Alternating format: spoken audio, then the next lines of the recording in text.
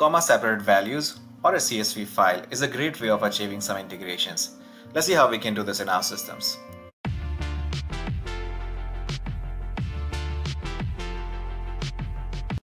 So if you're looking at my Service Studio, our reactive web application is here.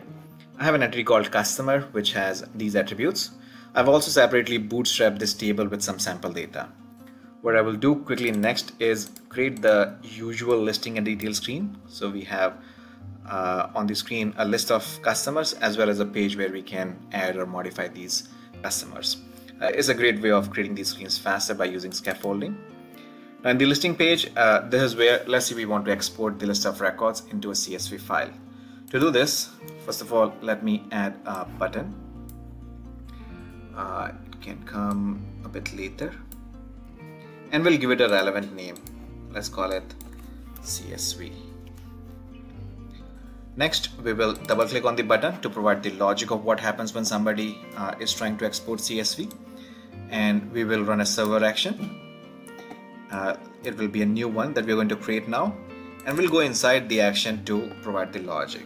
So let's do a few things here first. First of all, again, a relevant name.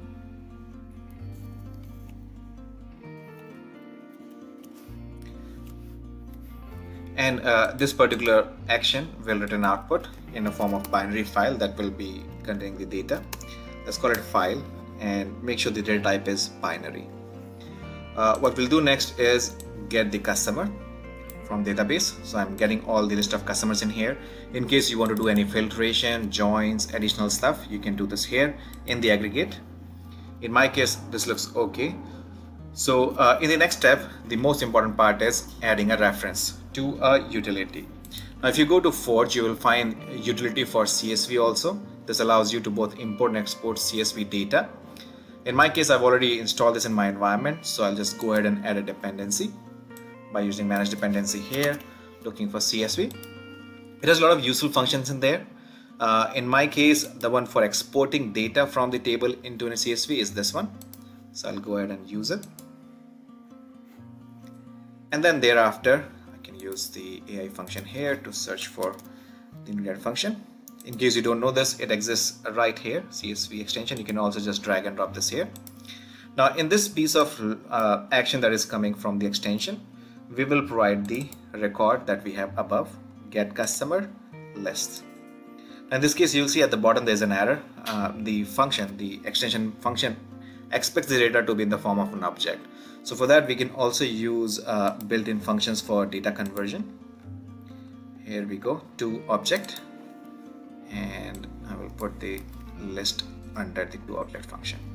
Okay, you can also use just type these words here. It works. You have IntelliSense built into this editor, and there you go. In the configurations, let me also just put one delimiter, comma, and then in the last step, we'll use an assignment operator to pass the output of this function into our file variable, which looks somewhat like this. File will have the output of the extension method above. Thereafter, let's go back to our main screen logic where we are calling this action from. And what we need to do next is just use the download. Make sure you put it just right on top of the N, and then provide the file content as the file variable coming from the action above, and file name could be anything that you wish. Let's say sample.csv. CSV. And that's it. Let's go ahead and publish it. So while it's publishing, make sure that you have this utility added to your environment. This allows you to both import and export CSV data. I'll put the link in the description of this video.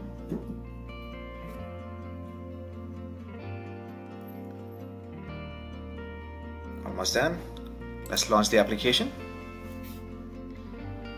So the listing page, and if we click on any of these records, we see the detail page. And then if we go back, our button for exporting data into CSV is here. I'll click on it. We get the sample.csv, same as the name that I provided. And if I click on it, I have the CSV available here. Okay. In case you want to see it in a notepad or something to really make sure it's here, I can maybe open it in a notepad, and you can see the data is coming in a comma separated value format. Thanks for watching.